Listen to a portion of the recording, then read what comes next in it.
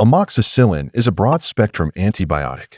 This medication can be used in various conditions that are having bacterial infections. Due to its effectiveness, safety, and oral bioavailability, amoxicillin is a widely used broad-spectrum antibiotic. Penicillins can be classified into different categories like natural penicillins, broad-spectrum penicillins, extended-spectrum penicillins, and anti-staphylococcal penicillins. Among them, amoxicillin is classified as a broad-spectrum antibiotic. Within this category, another medication is ampicillin. Interestingly, amoxicillin is a derivative of ampicillin. It is classified as a broad spectrum because this medication is effective against both gram-positive and a few of the gram-negative bacteria. It mainly acts by inhibiting the bacterial cell wall synthesis. Therefore, it is useful in the bacterial infections that are having the cell wall. Few of the bacteria, like mycoplasma and chlamydia, do not have a cell wall.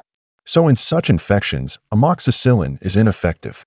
However, amoxicillin has many advantages. It has high bioavailability. It has a broader spectrum of activity than the natural penicillins. Even it has good stability towards gastric acid. Amoxicillin is more effective against gram-negative infections like influenza. This video covers important facts about amoxicillin, like how it works, how resistance is developed towards this medication, what the clinical uses are. Clinical uses. Amoxicillin can be used in treating respiratory tract infections caused by bacteria.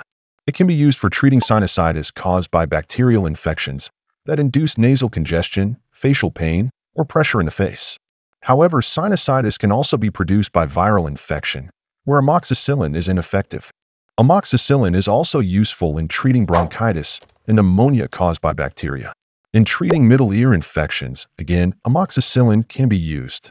It is also useful in relieving strep throat, which affects your throat and tonsils, producing a sore throat, pain, and difficulty swallowing.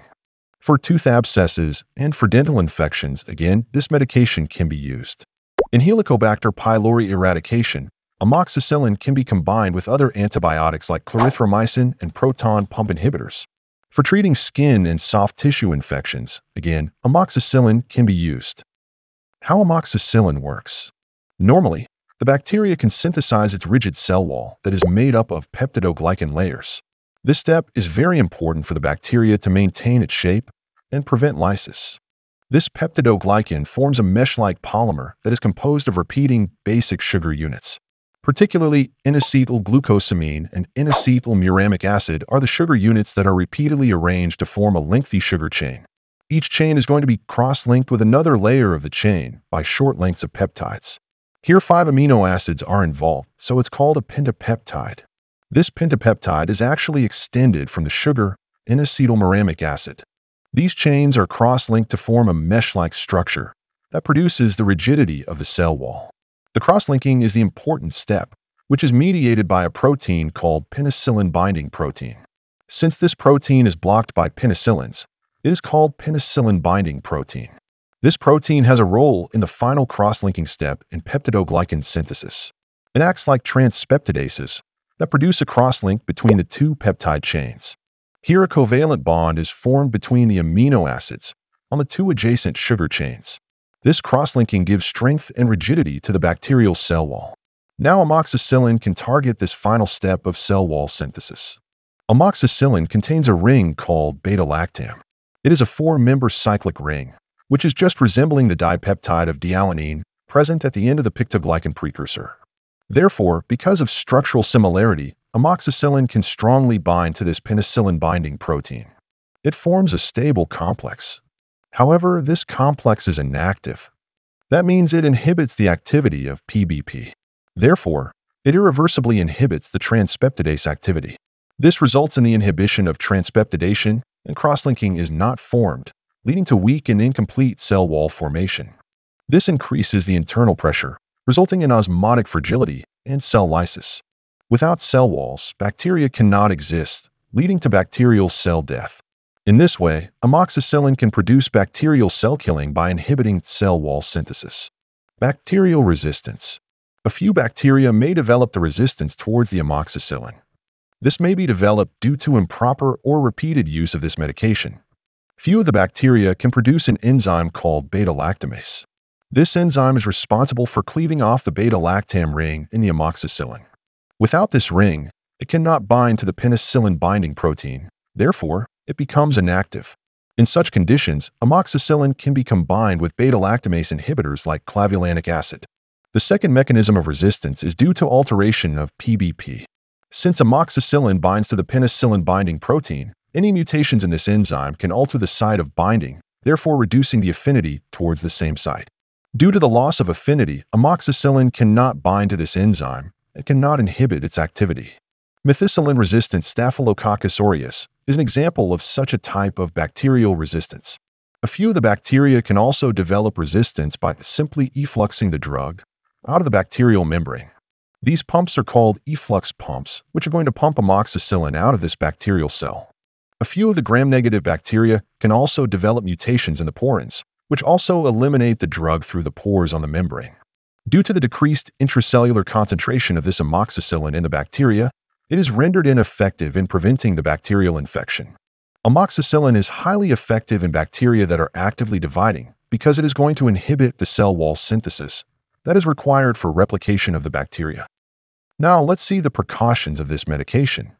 Just like many of the penicillins, amoxicillin can induce allergic reactions. However, these allergic reactions are mild compared with other types of penicillins. Amoxicillin should be avoided in people with any previous history of allergic reactions, with the use of cephalosporins or carbapenems. Cephalosporins are another category of antibiotics that just act like penicillins. Penicillins can show cross-hypersensitivity with cephalosporins. That means they can induce allergy in people who are allergic to cephalosporins. So in the people who develop allergic reactions with the use of cephalosporins, amoxicillin should be avoided. In people with any renal impairment, the amoxicillin dose should be properly adjusted.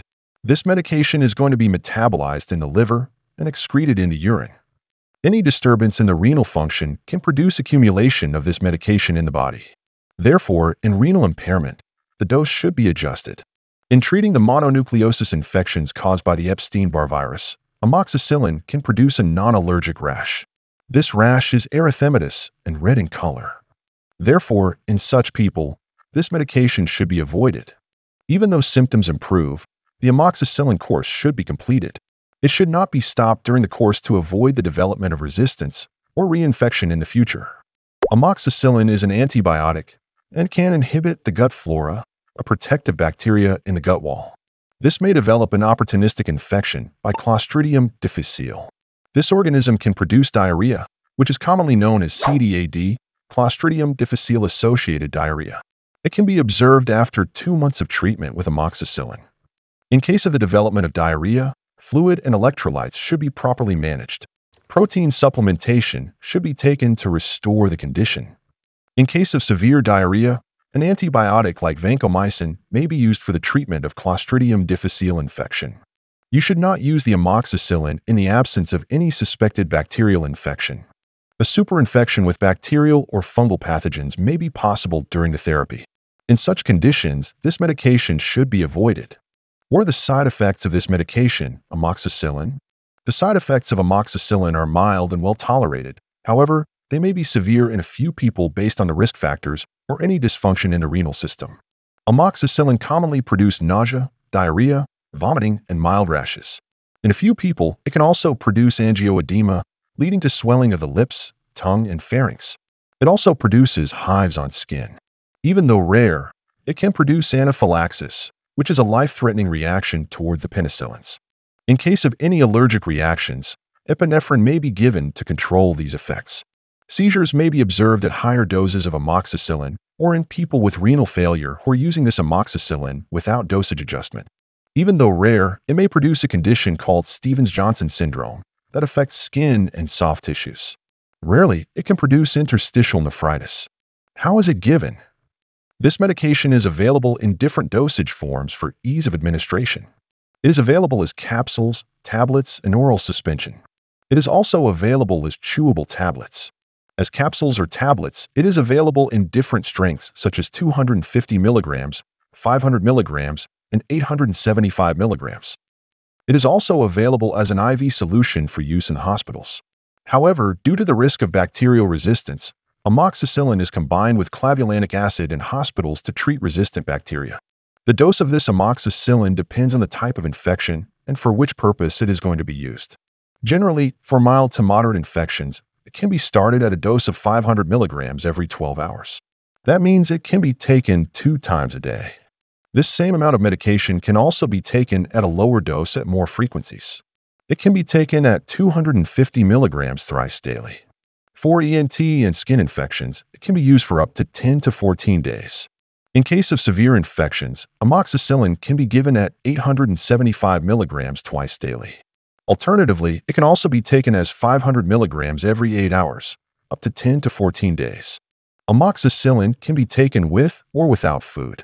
However, taking it with food can reduce the gastrointestinal side effects. That's all about the key facts of amoxicillin. Please subscribe and hit the like button to support our work. Thanks for watching. See you in the next video.